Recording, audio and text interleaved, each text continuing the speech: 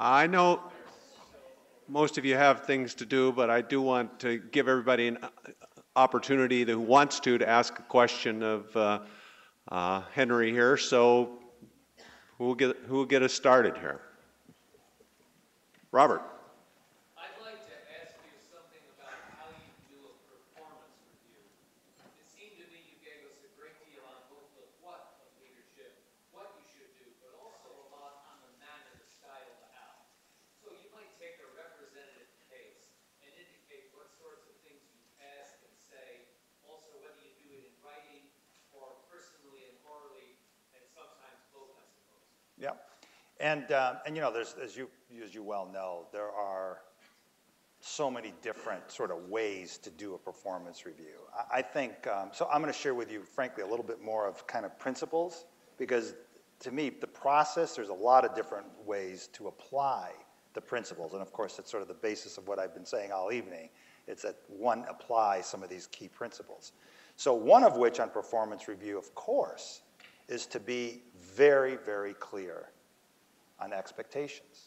So on my management team, I'm pretty clear in terms of these are the expectations. And I'm more focused around outcomes and behaviors rather than necessarily a skill, because the skills are almost obvious. But I mean, you got to, depending on what the level you are, right, skills come into play more. But it's really about outcomes and sort of behaviors. So I'm very, very clear on that.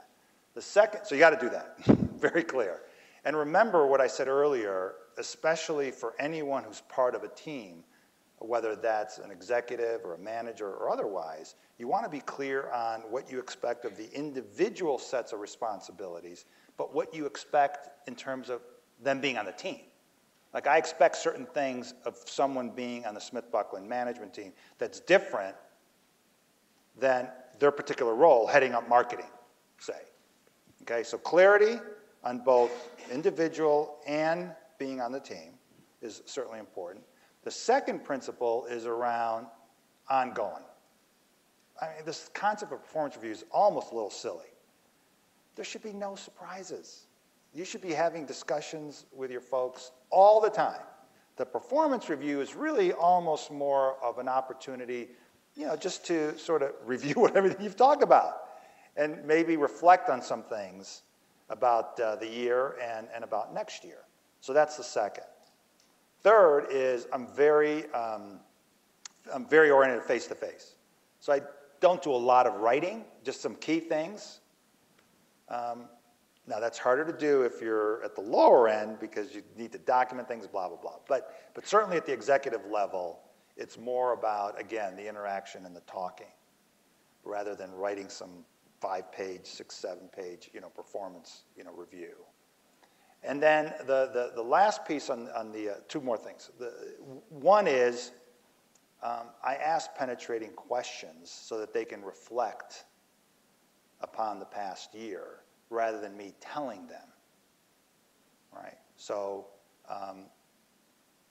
reflect on the past year and what do you think, what do you think you've accomplished this past year? How do you think you did against your goals? What might you have done differently? Where was your one major disappointment? It's a number of questions like that.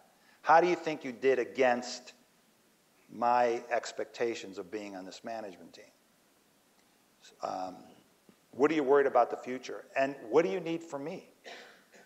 Because the other piece is there's a lot of CEOs or senior executives that take the attitude that you're on my team, this is what I expect that you're going to report to me, this is what I want to see, blah, blah, blah. I sort of take a different approach. I'm here to serve you, right? My goal is to make sure two things. I'm clear on expectations and for you to be successful. So if all goes well, you get a lot out in the answers to your own questions right. to the employee. Yeah, that's right. But the point I was going to make, though, is what do you need from me and how do I best serve you? So, for example, I have members on the team, on my management team, who are very structured, and they like to have a weekly meeting with me, or bi-weekly. There are others who just want to be able to pick up the phone and call me or come and see me. It's fine. Either is fine, because again, I can be diverse enough or versatile enough to so I can serve them best. And I think that's key. It's really important. And you got to believe it. It can't be because, oh, aren't I a good guy because I'm doing this? You got to really believe it. My job, clear expectations, and how do I inspire and enable you to do great work and to fulfillment. And, you know, that's it. Kind of basic in many ways.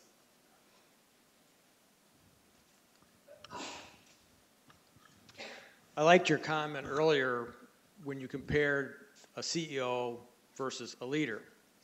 CEOs in today's world are easily judged, share value, so on and so forth, economic value added, et cetera, et cetera. In your position as CEO, president, and chairman, how do you judge yourself if you're not judging yourself on the metrics? How do you judge yourself then on your leadership skills? How do you know that actually you're walking the talk? Yeah, no, great question. And let me be clear. I didn't say that a CEO isn't a leader isn't a CEO. I said it's not automatic. So what I mean by that is that if you're strictly a CEO, this is what you do, the things that I mentioned. But if you're a leader CEO, then obviously you do those things, but then you also do you're also this other side, which is being a leader CEO. A CEO is not automatically a leader. That's what I meant. So of course, you have certain measurements. By the way, those measurements are related to the outcomes. Remember what I said, that the 3 components of leadership is visualizing a better state in the future, getting others to join, and then getting there. Well, the getting there is some of those measurements. The question is, can you do both? Right? It's the and. In my judgment, there should never be a mutually exclusive, that you're going for the certain results and outcomes. Look, we're running businesses. You got to be able to be profitable. You know, growth and financial performance enables a lot of things, and it protects what you've built, and it allows you to do other great things. Right? Growth enables scale. So financial performance, growth, all those things are pretty critically important. But here's a subtlety. They should be the scorecard, not the driving force. And that's the subtlety. I don't know how else to explain it. I mean, it's, you know, if you're just going, if my whole goal is just to increase profits and increase market share, something's lost. I can do that short term. But if I want to build something that's great and enduring, the other things have to be there as well. And so then the results are the scorecard, not the driving force. And when you see companies that have a couple good years and then don't, I mean, how many companies, you guys, today really have endured? Remember, well, you're all young. It's In Search of Excellence, remember? Do you know that's probably, I don't know if there's any companies that In Search of Excellence are still either even around or at their top of their game. It's very, very difficult to pull off. But frankly, most CEOs, to be blunt, that's not fair. You would think that many CEOs, at least the way they behave, they're not worried about endurance and greatness. They're only concerned about short term. Look, all my employees have heard me say this, and it's not BS, and I mean it. The mark of a great leader is as much what happens after they're gone as it is while they're on the job. If I get hit by a car tomorrow and the company tanks, what the hell does that say about me as a leader? When I retire, step down, whatever, the company should take off, continue to take off. And if it doesn't, I have not earned, in my judgment, to be called a leader. Good CEO. The executive MBA group out in Cincinnati would like to know if you can expand upon termination with a big heart a little bit for them. So big heart means a couple things. It means that you honor the individual by being straight.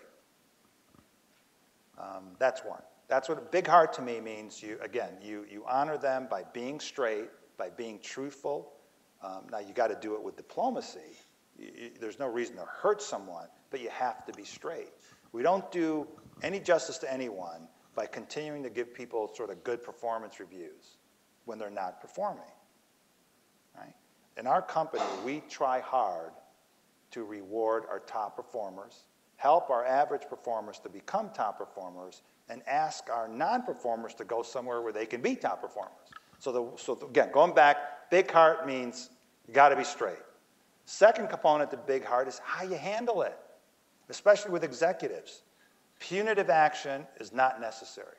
So how things are handled, how they're communicated, how the individual leaves, that's also big heart. And third, look, I am a believer in the right context that executives take big risks when they join companies. And therefore, that's why there are severance. I'm not big on the ridiculous severance package that exists out there. But there is something to be said for a financial, sort of safety net for executives, because they take much bigger risks and it takes much longer time. And by the way, they can be let go much easier. To be honest, there's very little that as CEO, I can go to a senior executive and say, you know what? We have to make a change. And the reason is it's not a good fit. Right? So those are sort of the three components of the big heart, is what I was referring to. I'll speak up. It's good. Okay.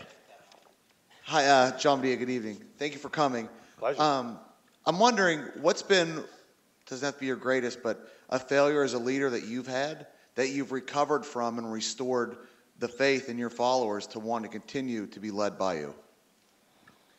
Well, that's a hard one if you mean in terms of followership. I can't think of a situation where at least I observed. Now that's also, and I will say I'm not perfect. Maybe I missed it. But that certainly can happen. And trying to think on your specific question about the followers, I can certainly think of situations where there were mistakes made, again, from business decisions. But I can't think of a specific situation where I felt like I lost one or two individuals from that perspective. It might have not worked out because it wasn't a good fit, or they weren't happy with a decision or direction I made. But I can't think of one, again, where it was sort of, we're not following you anymore. Because I really work at that pretty hard. I know it's a lousy answer, because I'm sure I can think of one, but not right this moment. Thank you.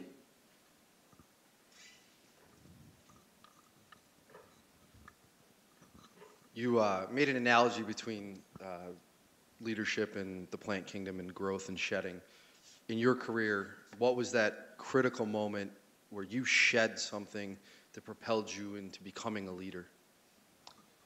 Well, I wouldn't say, I don't believe in these bursts, this propelling. I think it's, again, a journey of steps and incremental and learning. And by the way, it does sometimes mean this, and then you do this, right?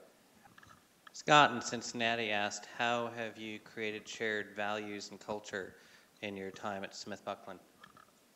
Well, there's a number of things. One is I'm a strong believer around culture and values, that every organization has a culture, whether it's well-defined or not, because culture, by definition, is the way people behave, the way people do things, right? The way there's customs. And as such, every organization, every family, every group of people has a culture. The question is it the right one? And is it well articulated? And is it nurtured and protected?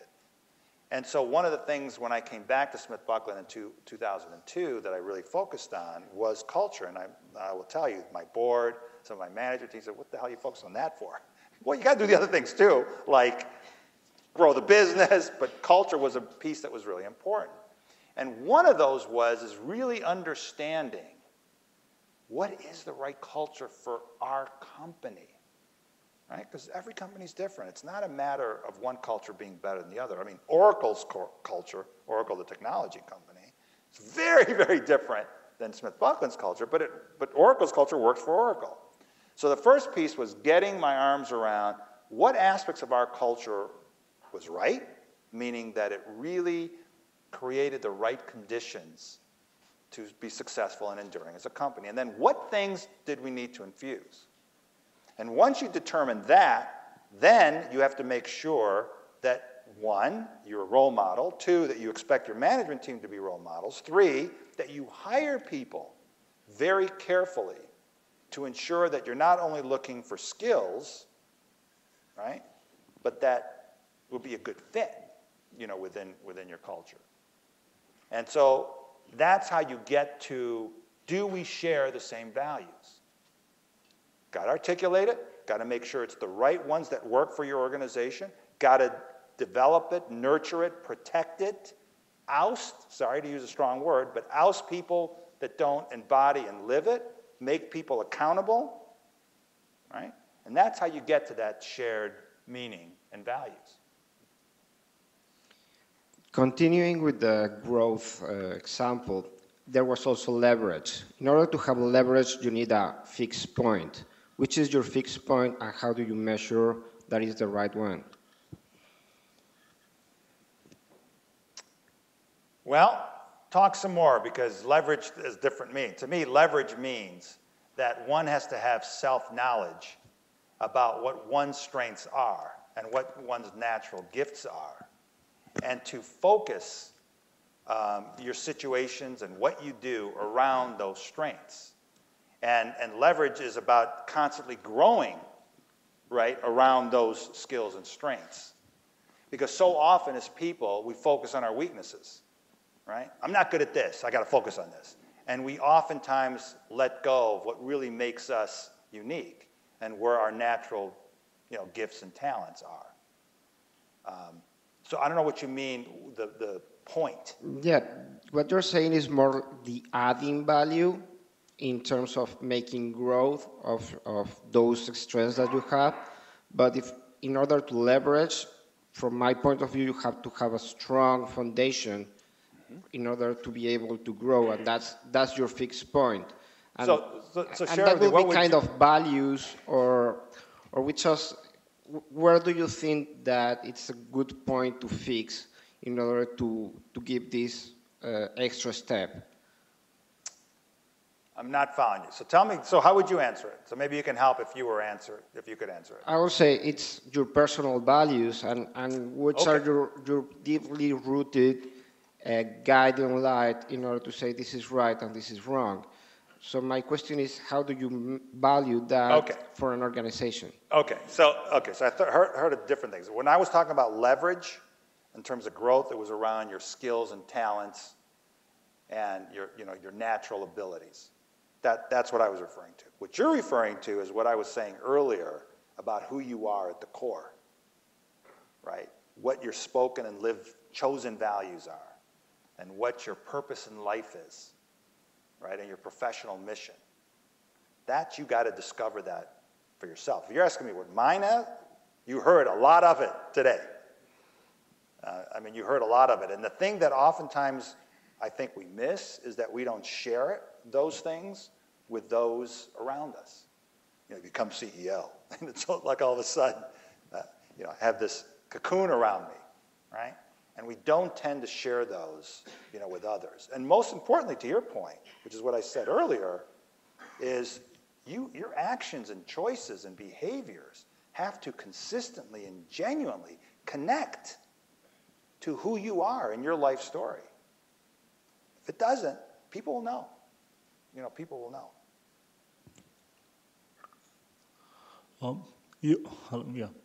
You said that the first step towards becoming an effective leader is to visualize a better future.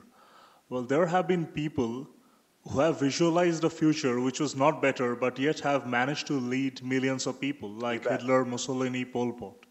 So what I ask is, better is a matter of opinion. You bet. How do you know that what you think is better is actually better? What kind of corroboration do you seek? Yeah, no, look, it's a great question. It's an absolutely great question. And that's why we're not islands, right? That's why and I even hadn't talked about this, leaders often, not often, by definition, will have a covenant among a very strong set of people in their sort of network. I don't mean network the way we often use network, where you go to meetings and you hand out business cards. I mean those really trusted, deep relationships that you form, by the way, within the company and without the company, outside the company. And so to your point, how do you know? Well, leaders imagine a better future based on who they are and their view and their beliefs based on their knowledge and experience of their organization. Now, you're right. You're absolutely right. They could be wrong. Or their vision is not based in strong moral compass. Okay, well, by definition, I believe that leaders do have strong moral compasses, so in that case, they wouldn't be a leader in my definition. But your point is very well taken, which is, goes back to, again, you want to make sure you have people around you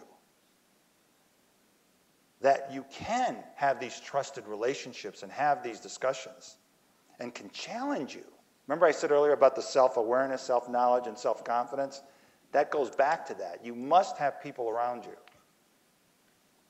that are willing to challenge and to tell you the truth. Look, we know there's a problem with this in politics and in business. People get into these top positions and they sort of surround themselves with individuals that are not straight with them. There's a whole body of knowledge and study around this concept of leadership. If you take the definition too strictly, then you're right.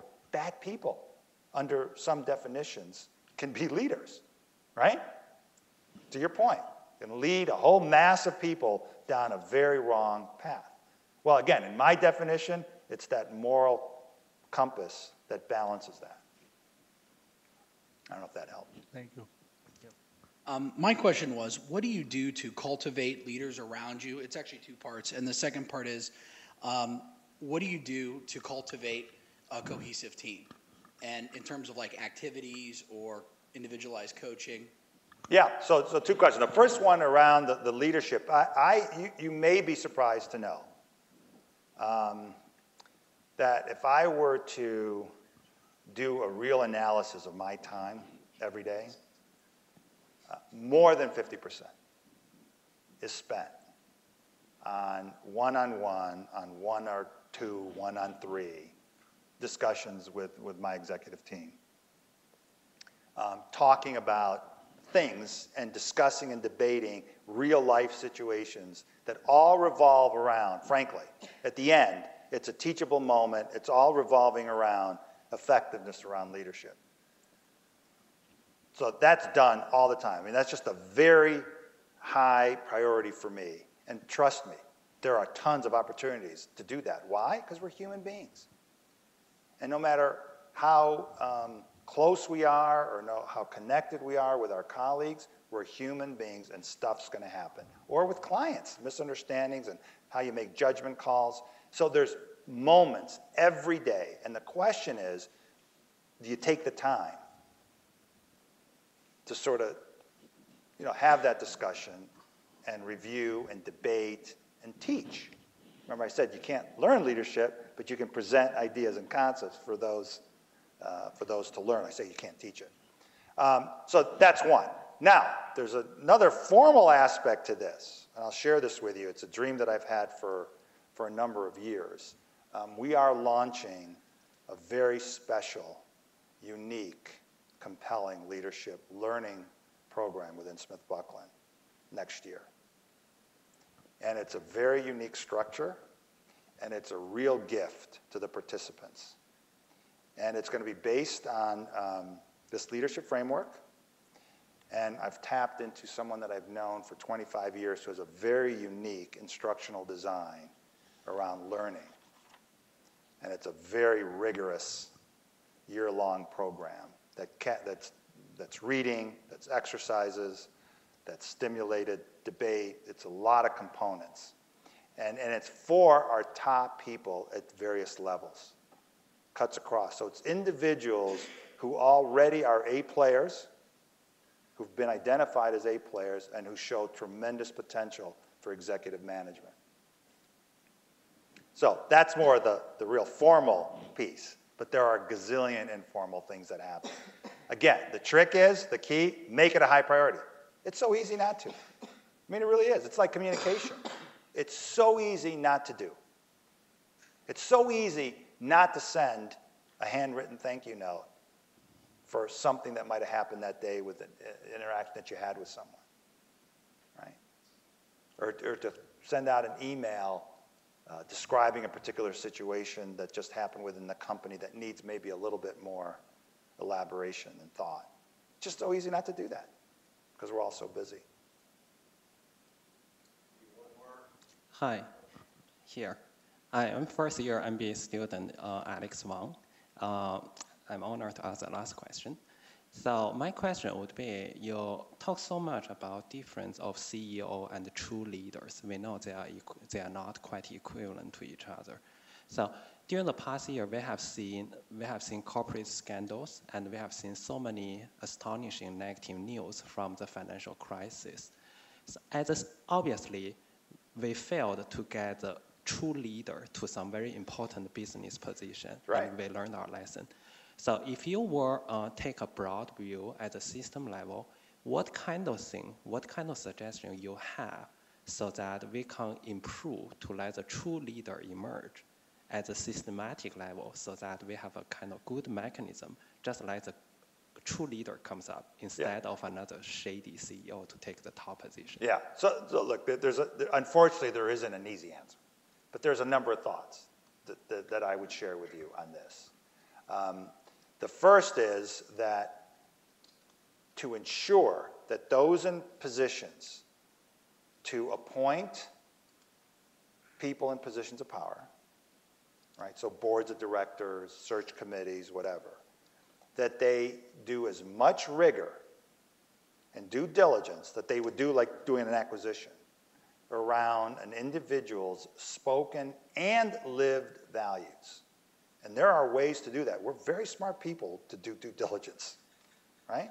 We do incredible due diligence around financials, around clients, around HR, around legal. It wouldn't be that difficult to do some pretty significant due diligence on someone's background as it relates to their character and their values. Now, you can't legislate that, right? You can't just take a broad brush and say, okay, all boards are going to do this. What you hope you can do is illuminate the topic and the issue enough so that it begins to take some momentum. Right? The other thing you can do, what we're doing tonight, which is and everyone's responsible for this, is to help younger people learn and self-discover the incredible fulfillment and contentment one gets from embodying certain tenets and principles that are leadership. And that has to happen at sort of the grassroots. I'm afraid there isn't what I would call a systematic. We seem to relearn this painful lesson time and time again. If you just go back to the corporate scandals in the early 2000s, before that, here we go again. We relearn this lesson time and time again. Now, I will say this, because I am an optimist.